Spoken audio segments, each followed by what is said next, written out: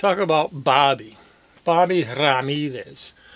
Bobby was Pop Emilio, the person that I got my name from because my dad was very good friends with Emilio Ramirez.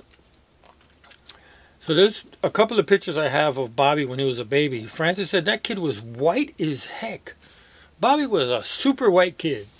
You know, even in the pictures, it's like you see eyes and eyebrows in the mouth. But if he was against a white sheet, you couldn't tell too much. And there's a picture of Bobby in one of those old-fashioned baby carriages, those big ones that had the bar over here, and it was like, you know, preambulators. I think somebody said that somewhere. So there's a picture in the street outside. Bobby's in the baby carriage, and if you look up in the corner up here, my dad's going like this for Bobby to look and stuff, and it's like a little bit of, if you didn't know, and if they cropped the picture, my dad would be gone just a little bit, but Dad's there. So I remember, okay, we went to Pop's house when we came from New York the first time, when we came to California. And I remember Bobby used to show us all kinds of bad things. He made out of clothespins and rubber band, some kind of gun to shoot matches, those wood matches, you know, those long wood matches. Somehow shoot those things. I remember that there was a spider web on the side of the house, this spider web, big spider web, and there was a spider in there, in Pop's house. And I think we would shoot those matches at the spider. Bobby liked kind of science stuff, so he had a microscope and some other little science things. So he would get me as a little kid to go to the bathroom because there was an ant line in the bathroom. I don't know why, but there was ants in the bathroom. So he would give me a piece of paper or something. Get an ant and bring it here. So I'd go and get an ant and bring it, and we'd look at it under the microscope. One time Danny came. There used to be, there may still be, those joke ice that have a fly in the middle of it. It's like a plastic cube with a fly in the middle, so that you put it in somebody's drink and they're drinking, and then they go, oh shit, there's a fly in here. I don't know if those were real flies or plastic make-believe flies, but there was like a plastic ice cube with a fly in it. So Danny had one of those, and then Bobby looked at it, and he had this kind of pointy thing, and he was going like that, scratching it. See if he can touch the fly inside. What else? What else? What else? Okay, Bobby was older and stuff. Let me say this one thing. I remember his mom dying, Madrina. She was our godmother. She had a stroke and died. Okay, Bobby was a kid. Bobby was crying like hell. Bobby, for the rest of his life, was traumatized because his mom died when he was young. And I remember we came to the house. We were still young, and he was young. And Bobby's, the first thing we come in the house, and Bobby's there crying. You know. And we went to the funeral. And I hear a cat around there. We went to the funeral, and then everyone was there, Mom and Dad and Francis and Pop's family and all these people that I knew that were friends, because we weren't really family with Pop and none of that, but we kind of like then, Bobby, we kind of called him our cousin. We weren't really related at all. So we go to Madrina's funeral. Mom faints in the parking lot before we go into the, I don't know if it was at the actual cemetery or before we went into the funeral home. But in the parking lot, Mom falls on the ground. And in me, a little kid, I thought, well, here goes somebody else dying. So we're all standing there like, well, what do we do now? And then, I think it was Jack, Rosie. Rosie was one of Pop's daughters. Jack picks Mom up and puts her into a car and stuff. Jack used to like Mom, and Dad didn't like that. But that's neither here nor there. Francis, I should have asked Francis some more questions about that. I did, but then we didn't record it. So that was a big traumatic experience for all of us, including Bobby. And the rest of his life, he was looking for his mom, and he was like traumatized forever until he died about losing his mom when he was so young. Let's see, what else about Bobby? So then Bobby went to Catholic school. And I remember us going when he graduated from Catholic school, and it was a big thing. Everyone was there. Then there was a party at the house. One New Year's, Pop always had parties. My dad had separated himself from Pop and all those other people because my dad didn't drink and wasn't a smoker. Dad smoked a little bit when he was younger, and then he didn't. So my dad wasn't a party person. My dad was a hardworking, go to bed early, get up early to go to work. Rocketdyne and all those other aerospace places he worked at. So my dad wasn't a partier and not a drinker or nothing like that. You know, so we didn't have booze in the house. There might be a bottle of wine here or there or something. So Pop always had parties. So then one time he invited us. I don't know why this specific time. There was a New Year's party. So we made coquito. My mom made coquito in the old-fashioned way where you grate the coconut. You get a real coconut and crack it open and get out the meat and save the water and grate all of the coconut stuff inside. And raw eggs. Like nowadays nobody eats raw eggs. I used to like eating raw eggs. So a bunch of raw eggs. I don't know if it was just the yolks. I think it was just the yolks. And milk and the coconut and the whole thing. And of course rum. So Mom made coquito. And we all tasted it. It would have been better without the booze. You know, the eggs and the coconut and everything else was wonderful. I love coconut. But you put booze in it, and that's a traditional drink that people make in Puerto Rico. So Mom made the coquito. We went to the New Year's party. And it was good, you know. We were up past midnight, and there was all kinds of food. And, you know, Pop and his wife and Bobby and all these other people were there. And it was a great party. We got sent to go buy some more sodas. King Cole Market. It was on Sunset. Lionel. That was Pop's wife's son. Crazy Lionel. Me, Danny, Frank. I don't think Frank went. Pop said, go get some sodas. Walked to King Cole. They were closed. So then we walked over to the Green Circle, I think. And then we're open and we bought sodas and came back. That was kind of far. But we walked and did it and came back to the party and it was still going. It was wonderful. That was one of the parties we went to at Pop's house. Then there was a couple of other things. When Bobby got married, then there was a big party. Bobby married Valerie. Valerie was the daughter of Rodney's father. I forgot what Rodney's father's name was. They lived next door. Pop's house was here. Next door right there was Rodney's father, Rivera. I forget what his father's name was. Rodney's father worked in the movie industry. Sound. He was assistant to the sound people that made movies. A Mad World. Whatever sound company did that, Rodney's father was there. And was witness to the guy that died when that, I think I said this before, it was Sid Caesar in the basement of that hardware store where he messes up the whole hardware store and there's stairs that go to the store and then he's been banging on the door trying to get out and goes like this and hits the part of the stairs and the whole thing collapses. Well, the stunt man that did that died in that stunt. I don't know, but I think when the whole thing collapsed, a 2x4 went right through his chest. So Rodney's father worked for that company. So Rodney's father thought he was all Mr. Hollywood, you know. And then they lived next door to Pop. So then Rodney and his sister came from New York because Rodney's father already lived in California for a lot of years. So they came from New York and it was Valerie. I say Valerie like that because Valerie thought she was all this big shit, you know.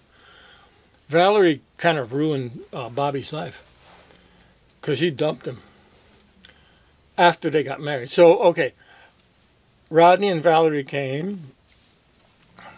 Rodney told me that one time they were shooting water guns when they were younger, and it was Lionel and Bobby and Valerie and Rodney, and shooting water guns, and all of a sudden the opponents like changed. The teams all of a sudden changed, and it was Bobby and Valerie against Rodney and Lionel.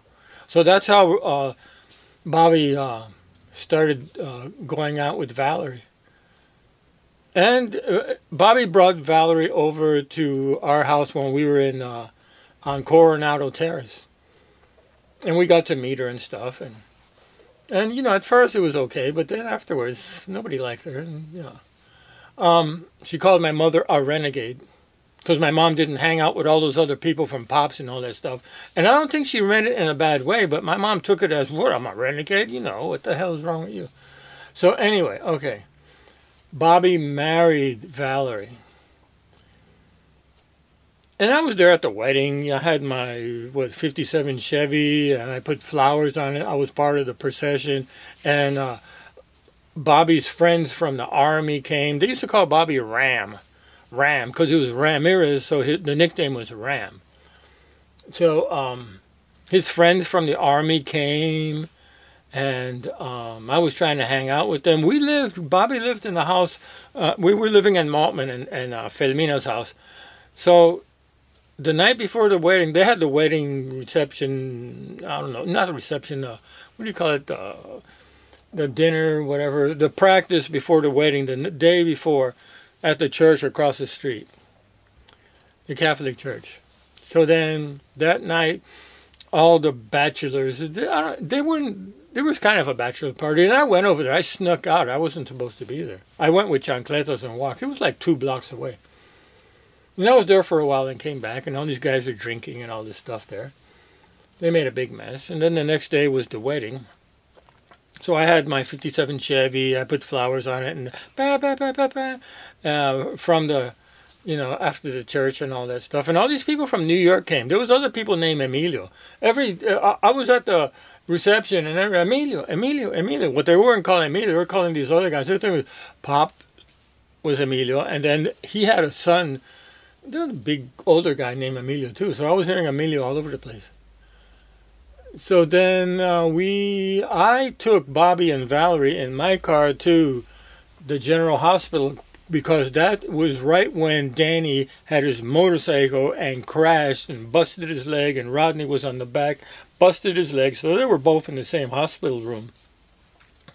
That's a whole other story. But I took them after the wedding. We went to the General Hospital in East LA, and when Bobby in his tuxedo and Valerie in her wedding gown, they all went upstairs, you know, and went to visit Rodney and Danny. So then we went back to the party, and there was a reception at some hall. I don't know where that was. And it was a good thing, you know. It was a good party and all that stuff. So then Bobby was married to Valerie, and they lived right there on Sunset. And I would go visit them all the time. Then after that was the time of the darkroom and that whole controversy of the darkroom. And I would pick up Bobby in the morning and go to Trade Tech, because we went to the same school. And then they moved. They moved to the house over. It was an upstairs house over toward LACC, but not. It was within walking distance. Within 15 minutes, you could walk to LACC. And that house had been. LACC was the original UCLA. Before UCLA moved to Westwood. So LACC was UCLA. And the house that Bobby lived in, it was a big 2-story house. That used to be some kind of a dorm or something like that. I don't know. It had something to do with students from the university. So then Bobby lived upstairs, and these other people that owned the whole house lived downstairs. And I remember, you know, Valerie was pissed that we didn't all come and help paint and all this kind of stuff. Well, we were already kind of sick of Valerie, you know. So, all right, they moved in there, and lived there for a few years, and then they bought a house in Sun Air, Tahunga, way up in the mountains. Tahunga, where Danny was in Sun Air, where the original Puerto Rican picnic was, up there. I got to talk about the Puerto Rican picnic. So they moved to that house in Sun Air in Tahunga, which everybody thought, ooh, this is a wonderful place to live. But all of the smog from LA would go up to those hills. And it'd be smoggy, and you could get, you know, your lungs could feel it. So they moved to this real nice house. It was a 2-car garage, and there was no, the garage was on the ground floor, and then they lived upstairs. The house was big enough to have 2 apartments. At first, the whole thing was they just lived there, but then they cut off one side, and they rented that to some other people. The family of Valerie's mother was married to this guy. I don't know if his name was John. I forget what his name was. But then he had some daughters that moved into that other apartment there. It was a very nice house. But then the basement was 2-car garage, and they had some basement rooms like a dungeon. So from there, Bobby and Valerie started separating. So then Bobby wouldn't sleep upstairs. There was a room downstairs, had some cot or something right there. And there was a picture of him sitting on the cot. It was a really good picture. They got a great exposure of him like all depressed, sitting in the cot in the basement, in the dungeon by himself. So then from there is where they got divorced. Yeah. Valerie was cheating on Bobby with Hoovy. Some guy named Hoovy. Okay, and Danny had married Kathy that lived next door to Bobby and Valerie in that house that was near LACC. And Kathy had said that Valerie was cheating on Bobby with this guy named Hoovy. And I think I met the guy one time, but there was these other people that they knew, and I wasn't involved too much anymore. So then they got divorced. So then Bobby was working at a school in Glendale, a middle school. Well, I hear people talking outside. A middle school in Glendale, who was a print shop teacher, which I have some pictures of him there. And Bobby was totally heartbroken that Valerie dumped him. And then for the rest of his life, he never recovered from that. So he was that print teacher there for a number of years. And then I don't know, I think I lost track. I was married and doing different things, and I wasn't hanging out with Bobby that much anymore.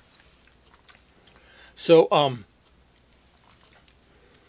then he worked at a middle school in Bell Gardens. And it came to pass that I was married to Gloria, and Gloria was the manager of the cable system in Bell Gardens. So then I knew Bobby was at that school. I could have walked from the cable office. It was like maybe 3 blocks out that way to where and I had some contact with Bobby. I had him print some business cards for me, but you know, he had the kids. There was some terrible business cards. I did some temporary business cards I had him make for me. But then I wasn't hanging out with Bobby at all in those days. And he was, you know, the print shop teacher there for a number of years, and then he passed away while he was working there. I had moved already. I was married to Gloria. We moved to Florida, living in Miami, and I get a call from Dad one day, and he said, hey, Bobby died. Bobby had some kind of disease, a cancer in his back that had developed and ruined his back, and he said Bobby bent down to pick something up, and his back started hurting like hell. And then he went to the doctor, and they put him in the hospital, and they did all kinds of tests. And then Pop came one time and said, what can I do? Go to another doctor? Go to another hospital? You know, what's going to happen? And Bobby says, I'm dying of cancer. I don't got much longer to live. And Bobby died. Bobby died partly of a broken heart from his mom dying when he was a kid, and secondly, a broken heart from Valerie dumping him. But Bobby used to like to drink a lot and smoke pot and do all kinds of shit, you know. But drink a lot, drink a whole lot. He tried to outdrink his father because his father was a big drinker. But Bobby mostly died from a broken heart. And I was in Florida over here in Miami, and I couldn't go to the funeral. They said that all the students from the high school, the middle school, all went, ex-students, all the teachers. There was a huge crowd at the funeral, at the gravesite. And it's good, because Bobby was a nice guy. He was a popular guy. He was charming and all that, outspoken and everything. But Bobby drank too much. Bobby drank too much and partied too much and basically drank himself to death. But I loved Bobby, you know. I got into photography mostly from Bobby too, because he helped out and all that stuff. And of course the dark room and all that, you know. And to this day I I miss Bobby. Too bad he couldn't have, you know, grown older and stuff and still been around, but he lived his life. God bless you, Bobby. Rest in peace. Want to cry.